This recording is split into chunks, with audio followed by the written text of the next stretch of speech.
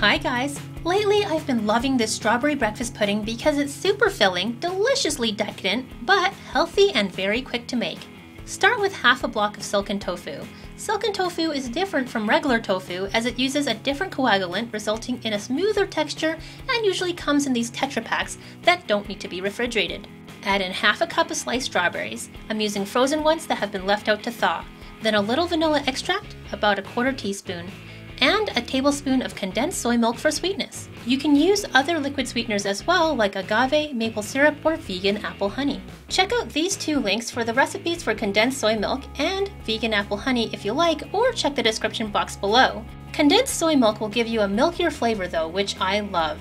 Then blend that all together. I find that using an immersion blender works very well for this single serving. You want to blend this very smooth. It takes about 30 seconds to a minute depending on your blender. And that's it! Pour it into a bowl and add a tablespoon of dried cranberries for some chewy texture and a tablespoon of hemp seeds for omega-3s and some crunch. In only a few minutes you can make this high-protein breakfast that also has over half the recommended daily intake for vitamin C as well. It's so delicious, thick and creamy, it's the perfect vegan stand-in for a fruity Greek yogurt. Thank you so much for watching this video. Please give it a thumbs up if you liked it and share it on Facebook, Twitter, and Instagram. If you happen to make it, please take a pic and share it with me. I love seeing your creative takes on these recipes. Do you have a favorite quick and healthy vegan breakfast? Please share it in the comments below so we can all get ideas.